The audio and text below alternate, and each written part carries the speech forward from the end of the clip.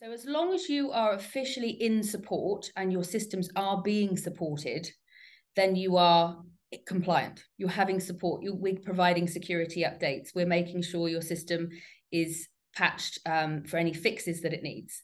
Trend Micro covers a number of the PCI requirements, and I work a lot with companies just to go through all of their regulatory requirements that they need. We have customers that actually monitor and manage organizations in the regulatory world as well. So we'll actually support, and they move their Oracle support to us, and they're the people that investigate and audit these companies as well.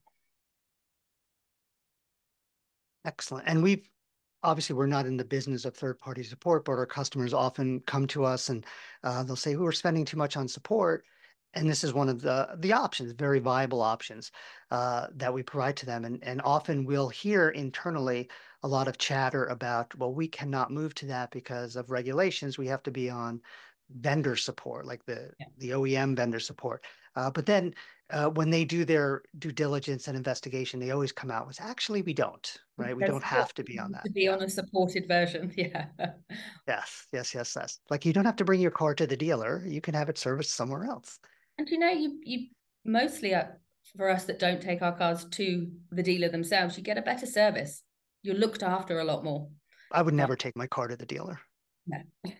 My car's 11 years old. If I brought it to the dealer, it would be such a waste of money. Trying to sell you cloud. Right. They would try to upgrade me to the new car. I'm like, no, I don't want the new car.